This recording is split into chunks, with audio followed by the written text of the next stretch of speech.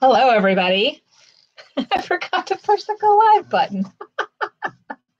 Well, that's silly of me. All right. So hello, and welcome, everybody. We are here on our 12 days of live stream where we are, each day we have either a craft or a tip. Not a craft. It's really just a little handmade gift or item that you can use for largesse or for tokens to give out at arts fairs and such. So today what we're doing is we're actually making some wax wraps. Now, usually I would do this in the oven, but I have a 1-butt kitchen, or really, I guess it's 1.5 butts. You could fit 1.5 butts in there. So it doesn't really work well to be able to film in there. Maybe someday I'll figure out a way to do it. It's just too much to bring everything out there. So I have this set up here. So what I have here is I just have my little electric griddle. And what you want to do is you want to start out with some wax paper. Wax paper is great because beeswax is really hard to clean up off of your dishes. So although it's food safe, this is all food safe stuff. It's natural. It's just hard to clean up. And if you want to use it again, you're going to want to cover it with wax paper. It's just easier to clean up unless you have something that is dedicated specifically just to that. So, and I'm using, this is actually a kit that we sell in our Etsy shop. And it comes with, you get 2 pieces of linen, a little paintbrush, a couple packages of beeswax pellets, which are great, our little postcard, and a couple of popsicle sticks. I'm going to show you how we use all of this right now. Okay. So the reason why, what I like about these beeswax wraps is if I'm at an event or something, I can use it to cover my mug, to keep the flies out. It's also great for just covering bowls and stuff. And it isn't overtly modern. I know a lot of people use, they use like covers that have beads hanging down. They're great, but I really like this because it just seems a little less intrusive, a little less modern. It's not historical. It's just kind of historical-esque. It's one of those reenactor-isms that I have used to keep the flies out. Nobody wants flies in their food or in their drink. So I'm going to put this to about 250, 200 is a great melting point for beeswax. And then I'm just going to take the pellets and I'm going to throw them in here. Let me get you another view here. Let's see.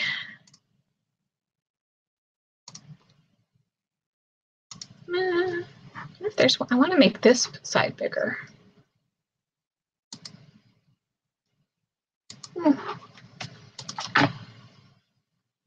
All right, well, we'll try this. Okay, so I'm just going to empty all these into here because I'm going to try to make a couple of these. So this does get hot, so you can use gloves. I like to use tweezers. So I have these are like jewelry tweezers because I've been getting into jewelry, and I'll probably have to do a video about that, about me messing up making jewelry because that's typically what happens. And I'm probably going to do some. I really want to do some more experimental archaeology videos, so keep an eye out for those. I'm going to be doing some more of that. So I have my little tweezers here because to protect my fingers, and I'm just going to let this melt. And I'm going to use my popsicle stick to kind of stir this down. And beeswax has a relatively low melting point. It's taking too long. Turn it up just a bit. So actually, the way that they would have just covered it with fabric or pig's bladder. But this is easier. So while we're waiting for this to melt, let me just tell you a little bit about them. So what we're doing is we're just going to be making these. And when you want to use them, what you're going to do is, I'll put one on my little cup here. What you're going to do is you want to warm it up with your hands to get it to get a little pliable, especially the colder it is, the harder it is to do this. So just want to get it a little pliable. And you could use these at home too. Like there's plenty of people that use that, like make cotton ones out of pretty cute little quilting cotton. You just warm it up a little bit with your hands. And then you just put it onto whatever you're going to do. You could put this in the refrigerator or whatnot to cover your leftovers. Just going like that. And you just kind of put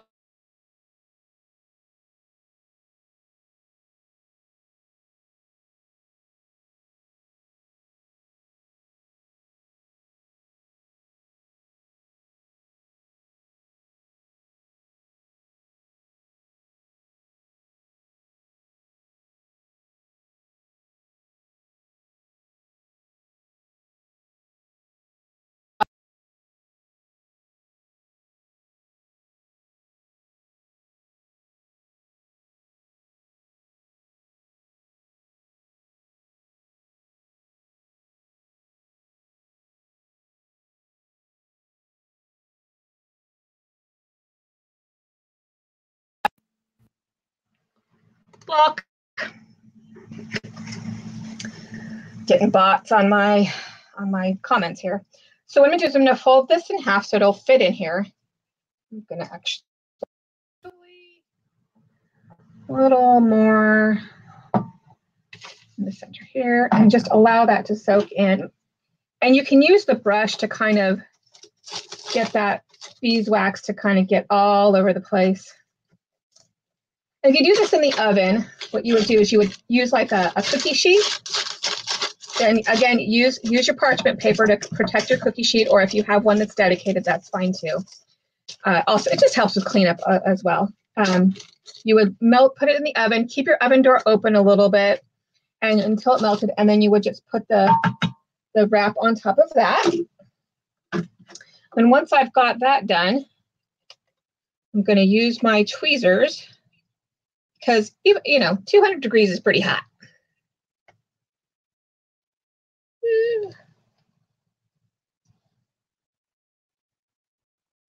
Okay, then pull it out, and then I'm just going to wave it around a little bit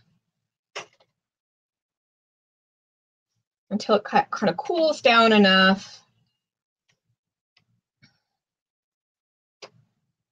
And you can put these all sorts of different sizes. You could make them cup size. You could make them bigger if you have like a big bowl or something. And then now for cleaning these, you're just going to rinse them off in, you want to make sure you rinse them off in cool or just warm water. You don't want to use hot water because you're going to melt the beeswax off. And these will last probably about 6 to 9 months. And some people say you can compost them, but I just apply more beeswax to them. Okay, so this is cool enough for me to take these away. And then we have it. So they might be a little sticky at first because it is natural beeswax, but these are great. Let's do another one, shall we? This is fun.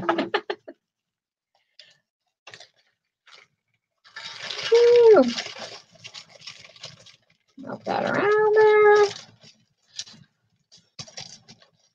And I'll put a link in the description to our kit that we use for this, that we have for this. Comes with instructions too, and you can always watch this video.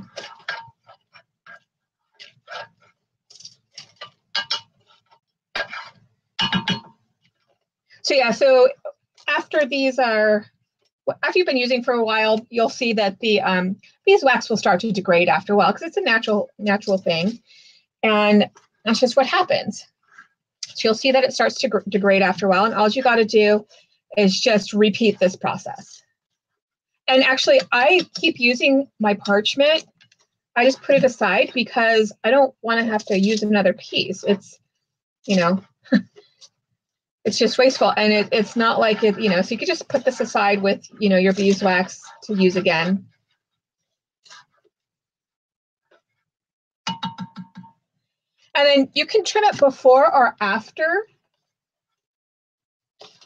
you put it in the beeswax. Some people use pinking shears, but I have found that once the beeswax is on it, it doesn't really ravel. It doesn't ravel, so I'm not too worried about that.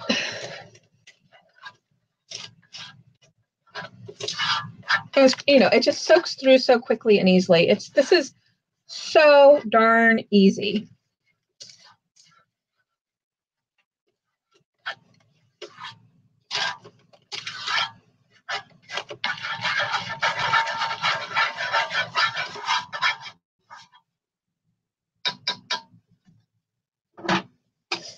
All right. You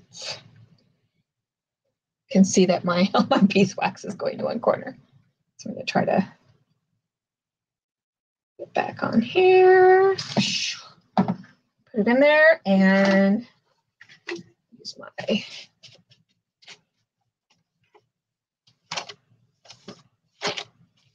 brush to just kind of spread it out throughout it.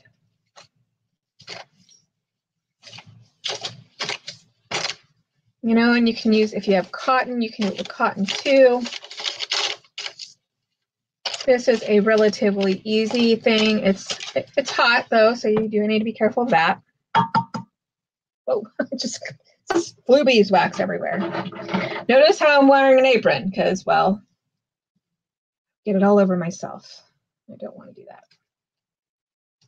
And we're just going to allow it to just flap it till it gets cool and dry enough to handle. Ooh, what day is it? Tuesday.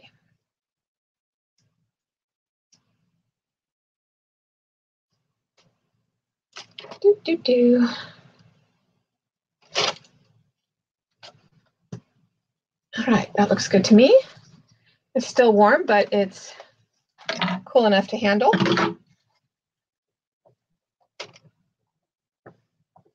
Flop it around a little bit more, and there you have it. And then what you can do, you can even fold these up. It's fine to fold them. You might get some creasing because, again, it's beeswax. So, but then what you can do, you could either make a little stack of them in different sizes, and you can put together a cute little, take a little bag, make a little bag to store them in, so that you have a nice, neat little